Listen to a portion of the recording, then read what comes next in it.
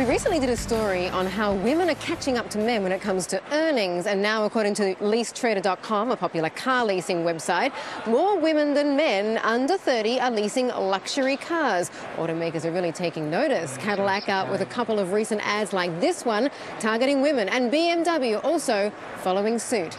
Well, Kelly McDonald is an auto marketing expert with McDonald Marketing. She's a new face to CNBC, so welcome, Kelly. She's also the author of How to Market to People Not Like You, which is currently available for order online. Kelly, good to have you on the show. I think it's a sign of the times when you've got ads like Joy is an exciting new fragrance from BMW, clearly targeting women. Why now? Why targeting women, and how successful is this campaign? It's very successful. I think the timing is perfect because women are very conscious of fashion. There's even the word fashionista, and I think this has been fueled by things like Sex and the City. Women want to have a great look, and that look is not just the clothing, it's a great haircut, it's a great handbag, it's the right makeup, the right clothes, and the car is just part of it. It's part of their total look. In fact, one young woman that I spoke to said, my car is an accessory. It's part of my look. So it's trying to get a luxury image, but you don't necessarily have to have a luxury earnings power. Is that the case? I mean, I guess because of the hard economic times over the last couple of years, to what extent has leasing a luxury car become much more affordable to a much broader market?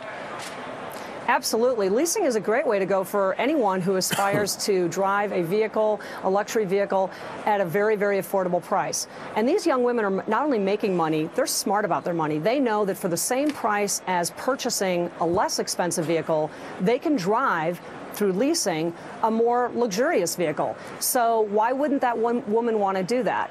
Particularly because her lifestyle might really be in the right mode for that right now. If she's young, she may not have children. Her needs may change as she's older, and she might need to make a more practical choice with children. But right now, she can get the vehicle that she wants and drive what she wants, and it's very, very affordable. And it's the same payment as she'd be making for a less expensive vehicle. I got to ask you, because luxury brands obviously go through cycles, don't they? I mean, Louis Vuitton might be the flavor of the year one year, and then next time it might be Chanel or Coach or whatever. Amongst the luxury car brands, are women particularly focusing on one brand versus another?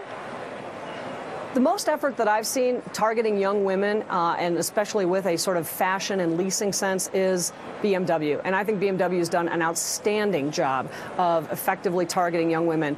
Their leasing payments are right where they need to be. They have a great product, and their ads really seem to hit home with women.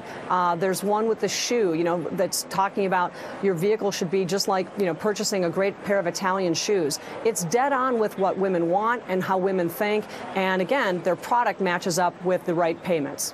Really interesting story. I could certainly do with a BMW accessory. Thank you very much, Kelly. Now, do not miss our coverage of GM's IPO, talking of cars.